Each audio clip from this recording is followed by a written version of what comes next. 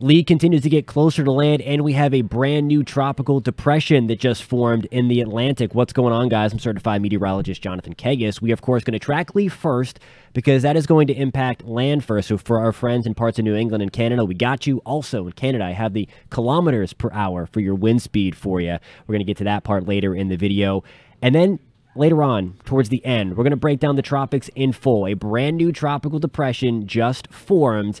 It's forecast to become a major hurricane. We'll tell you where that is going. And there's also an interesting new wave and another wave after that. So we're keeping things really active in the tropics. Before we get into the video, if you want to stay updated on the rest of hurricane season and the weather in general, you have to hit subscribe. Please do that. If you find this content helpful, please give it a thumbs up. It really does help us out a lot. Here is the visible satellite of Hurricane Lee. Still a very large system.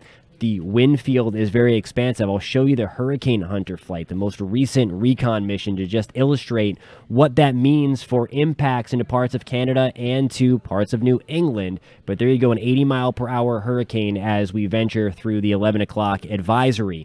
Here is the latest track, again, expected to come ashore the center somewhere, maybe extreme northeastern Maine, but it's really looking like it's more New Brunswick or the southern tip of Nova Scotia as a strong post-tropical storm, still with 65-mile-per-hour winds, maybe even 75-mile-per-hour winds, again, as it works Saturday night into early Sunday across a lot of the Canadian Maritimes. I want to show you something from one of the more recent Hurricane Hunter missions, and this is kind of signs that this is starting to undergo its transition from something that is fully tropical in nature, where it gets all of its strength from the warmer waters, to becoming post-tropical or extratropical. All of these purple wind barbs, again, onto the right side of your screen, you see my little mouse over here. That is hurricane force winds up at flight level, okay? So I want to be clear, that is at flight level, so above the surface, and they're going to be stronger the higher up you get into the atmosphere. Here is the center down here where you see that 963 number. That's where the Hurricane Hunters flew through the center. Note that the winds are stronger the further you get away from the center now. When you're looking at a well put together and strengthening hurricane, the strongest of the winds are tightly packed right around the eye wall, the strongest part of the storm. So we're starting to see it, again, kind of disperse its strong winds. We have hurricane force winds at flight level way up to the top of your screen on the western side, and certainly it appears to be that the eastern side is going to be the stronger part of the storm. So again, that's really a heads up for New Brunswick and parts of Nova Scotia. Now, they're more tropical storm force winds at the surface, so I want to be clear about that. I'll show you that wind forecast coming up in just a second here. Latest computer models, again, really doesn't matter at this point because we pretty much know where it is going to go. But I just want to show you again for a complete kind of transparency there. Somewhere extreme northeastern Maine or on the coast of New Brunswick or on the southern tip of Nova Scotia, impacts are going to be similar to wherever you are because this is such a large system. Here is the timeline. This is the European model.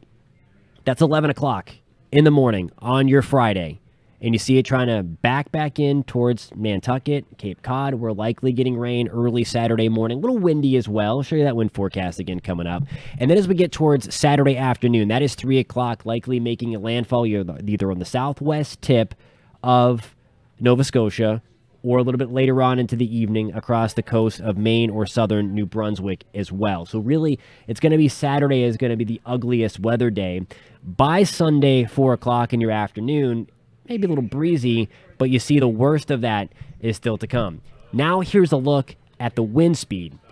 First in miles per hour, and then I'm going to show it to you in kilometers per hour for our friends in Canada. Again, Bangor, Maine, 40-mile-per-hour wind gusts. This is going to be Saturday now. That's what tomorrow shows, 10 o'clock, 40-mile-per-hour gusts. These are gusts now, not sustained winds. Again, want to be clear about that. You see 46 mile per hour on the southern tip of Nova Scotia. That goes up to 60 miles an hour into Yarmouth, Halifax, 50-mile-per-hour winds. These are gusts again.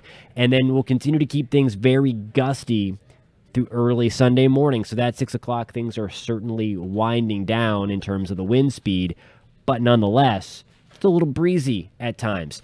Here you go, kilometers per hour, and I have more of Canada involved here for our friends in Newfoundland. So here you go. This is, again, in kilometers per hour. So for anybody watching from the United States and you see, oh my gosh, these wind speeds look crazy, again, this is kilometers per hour, so I want to be completely clear about that. So 75 kilometers per hour on the southern tip of Nova Scotia, at 10 o'clock in the morning on Saturday, 64-mile-per-hour gust as well in Halifax.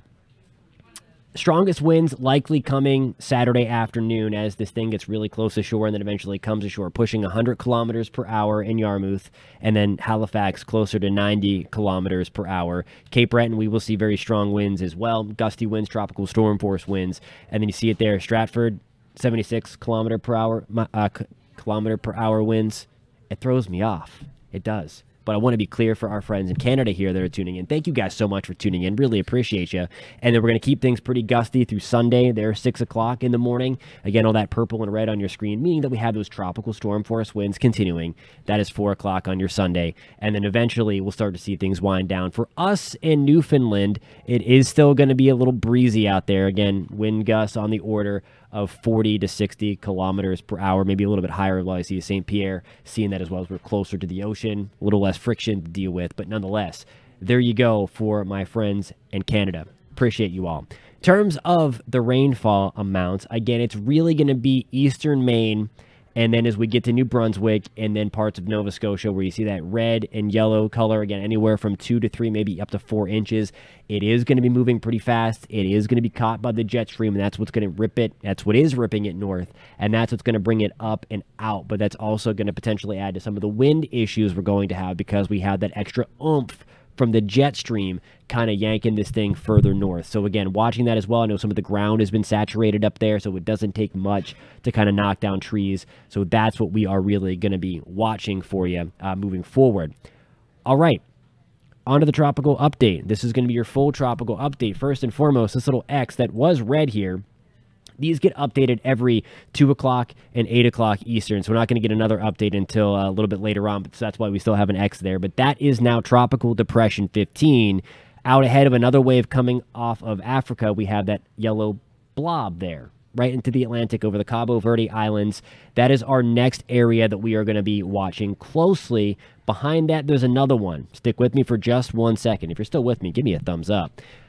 Here is Tropical Depression 15, though, and I mentioned earlier in the video that this could be approaching major hurricane status, and by early next week, you see it there, Monday, 8 o'clock, a strong Cat 2, 100-mile-per-hour storm, 120-mile-per-hour Category 3 hurricane by the time we get to Tuesday morning, and then there's Wednesday.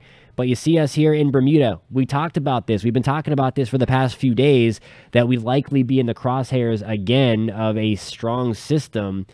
We just keep on dodging these as well. We had tropical storm force conditions courtesy of Lee on the island, and we might be back in that same ballpark again. So we're going to be watching that closely for you as well. Now, that only goes out, the cone only goes out 5 days. So I want to show you the model here. This takes us out 10 days. So here we, of course, have Margot, which is now a tropical storm, by the way. Here is Lee. This is 15. Here is that yellow blob thing right on through here. So Lee goes up and out. There's another little non-tropical disturbance that impacts us on the 20th there, so in 5 days. So again, just an early heads up for that. Here is Tropical Depression 15. Here is that yellow blob, and then it does get really close. Again, that was Bermuda, so if you kind of missed that play there, it got really close to the island. So we're going to be watching that closely for you by the time we get into Monday, Tuesday, and Wednesday of next week. Now, that yellow thing kind of goes away, but then here's another system. This is way out there now. This is September 25th, and again, by the way, we're looking for the kind of big red areas here. That's the spin and the low levels of the atmosphere. Meteorologically, it's called vorticity, but there you have it. There is a system that's kind of riding low again. We're going to be watching this because we have our high pressure that's kind of right there now. So that's interesting just as kind of a first glance long range thing. We don't like that particularly well because a further west Bermuda high, if it doesn't take a trip out like that, it's going to have an opportunity to come further either into the Caribbean or somewhere down here. We'll see what happens. Again, I mentioned this in the last couple of videos. We kind of have to watch to see what happens and how the steering currents recover after getting kind of beaten up by Margot on the east side of that Bermuda high and then on the west side of the Bermuda high by Lee. So a lot to watch still. We are still in the peak of hurricane season, of course, as we venture through the middle and latter stages of September. So keep it here if you want to stay updated on these new waves and, of course, the weather in general, the nice cool down in the eastern side of the United States, the much appreciated and welcome rain in Texas. you have to hit subscribe. Please do that. If you found this content helpful, please give it a thumbs up. It really does help us out a lot. Thank you guys so much for tuning in. I truly appreciate you guys. I truly appreciate all the new subscribers. We'll catch you soon.